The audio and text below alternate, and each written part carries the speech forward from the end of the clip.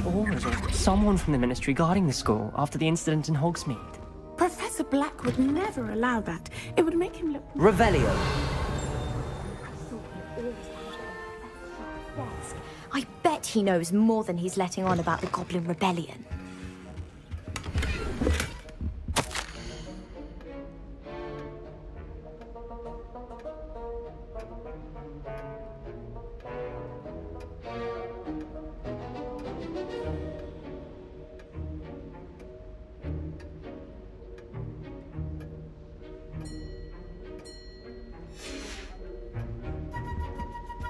Revelio.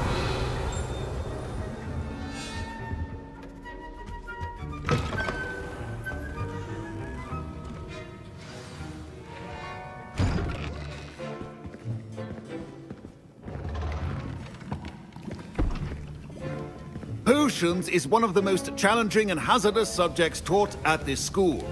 As fifth years, you will be required to reach new heights of both discipline and intellect.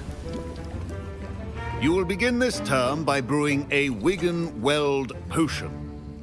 Mr. Takar, can you tell us why this particular potion might come in handy? Yes, Professor Sharp.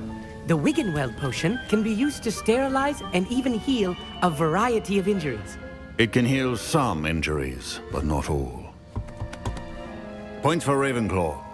Before today's class is completed, each of you will have brewed a Wigan-Weld potion of your own. You never know when you might need it. Please begin.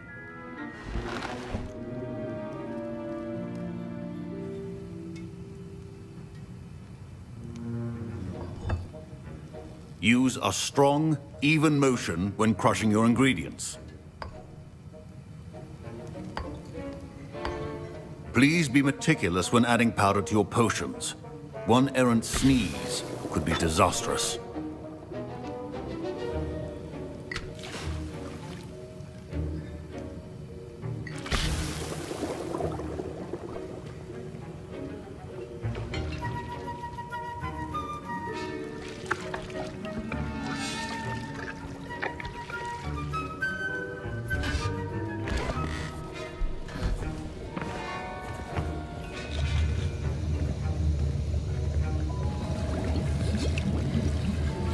I see most of you have not forgotten how to stir.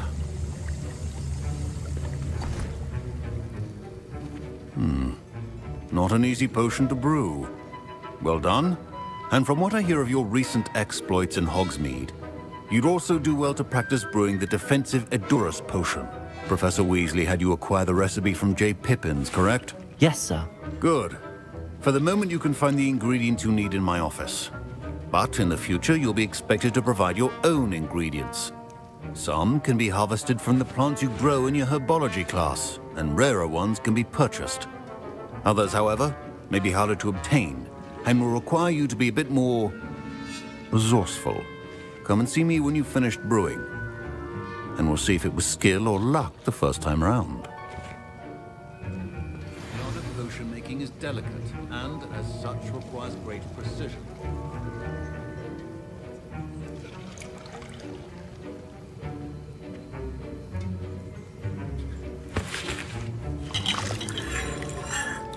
My parents considered keeping me home from school this year after the... Professor Sharp said that Wigan-Weld potion can treat injuries.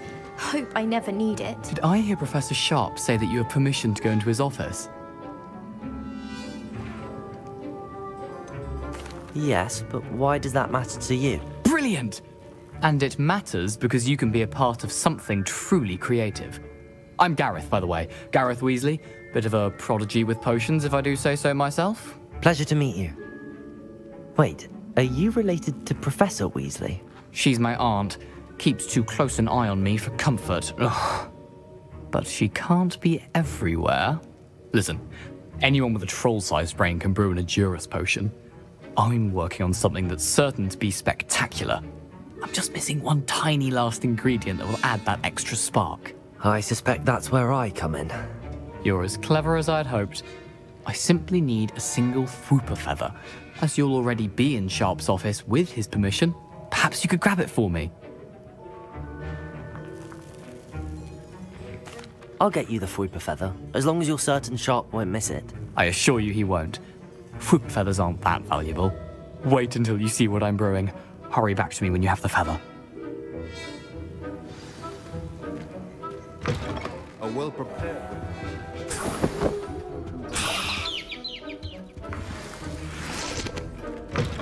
Your potion should not be that color, Miss McDowell.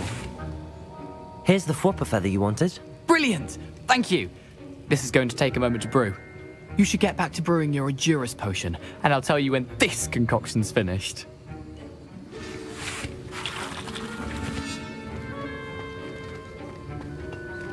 My Wiggenweld potion's utter rubbish. Wish I could just replace it with one from J. Pippin's. Don't fret if you run out of ingredients. I simply grow most of what I need.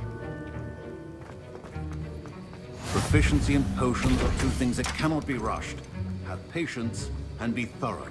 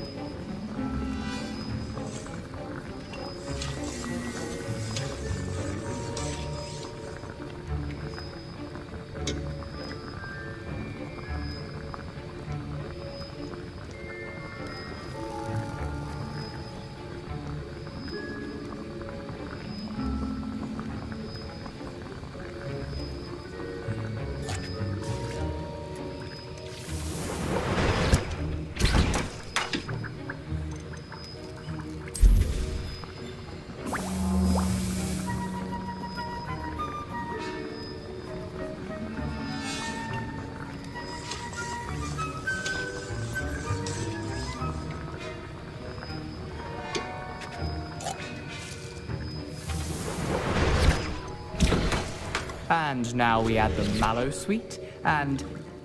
That's odd. What's happening? Professor Sharp must have learned a lot. Wait, it's not supposed to... Ah! Get it! Not again! Dragon's done! What happened? Well done, Gareth. I was impressed that you were Mr. able to answer Weasley? Professor Sharp's question about the Wiggenweld potion. Oh, you're the new student. I've heard much about you. Thank you. I'm Amit, by the way. Pleasure, truly. And I've never seen anyone brew such a flawless Wiggenweld potion on their first try. Well done.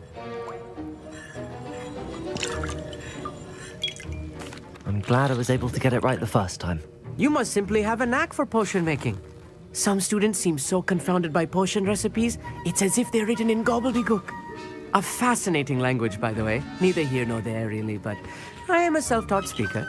Merlin's beard, good conversation is the enemy of free time. I must return my book, Gateway to the Far Stars, before my next class. Speaking of stars, we'll be in astronomy together. You'll love it. Professor Shaw is firm, but quite clever. See you soon, no doubt.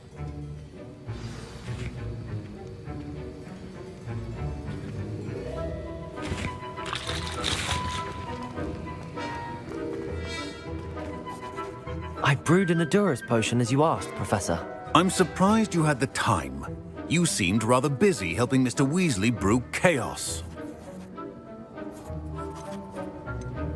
I'm sorry, Professor. I was merely trying to help a friend. Taking responsibility for one's actions does go a long way with me. I shall assume that you've learnt a lesson. As for the work you did today at your own cauldron, I will say you've done well. I confess I was skeptical, given the advanced nature of this class and the fact you're a new student. I'm glad I was able to meet your expectations. A rare occurrence. And you do well to remember that you're not a potions master quite yet.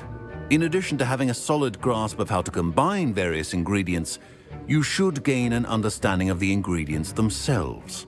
Pay particular attention in herbology. The plants you nurture there are often essential to the potions you brew here. Now, I recommend that you find a safe location in which to practice brewing. You cannot leave a hot cauldron simply anywhere. That'll be all. I think each of us has had enough excitement for one day. Class is dismissed.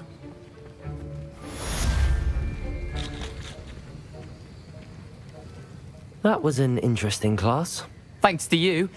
Wasn't precisely what I had in mind, but it was still brilliant. I appreciate your help. I hope Sharp wasn't too disagreeable when you handed in your potion. Heard him talking about taking responsibility.